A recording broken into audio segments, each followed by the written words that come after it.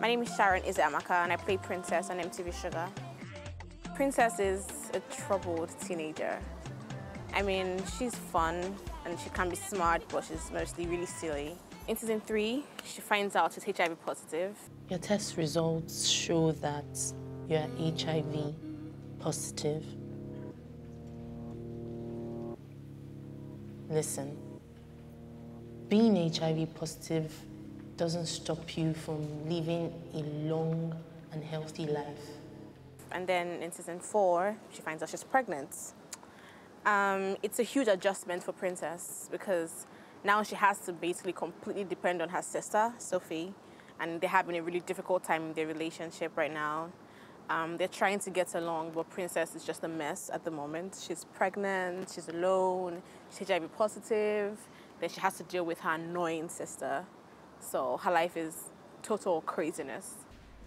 Princess, why you never washed this cotton since? Sorry, I was tired. Tired of doing what? Eating? I'm pregnant, for Christ's sake. So is your hand too heavy to put inside washing machine bar? Do you think it's easy to bend down to operate the machine?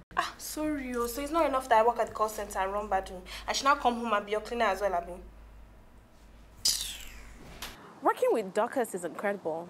She's a fantastic actress.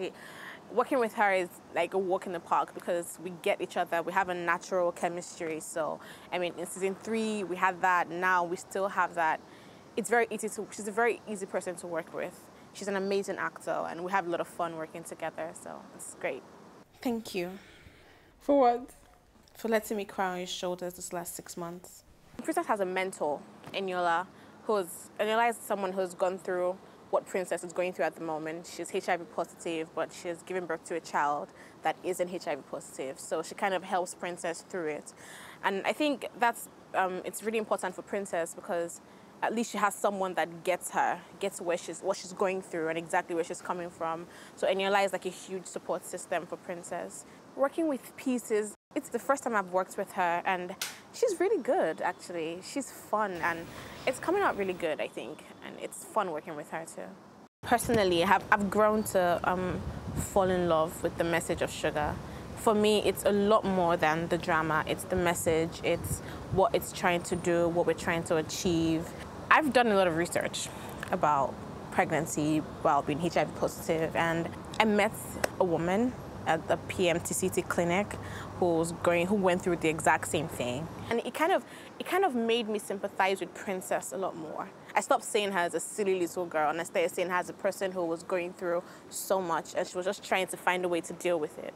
A lot of people were going crazy about how last season ended, and they kept like I received so many tweets and DMs every day about when is Shuga coming back, when is Shuga coming back, and I think a lot of people are really excited that it's coming back soon, and they want spoilers, but no, you have to watch.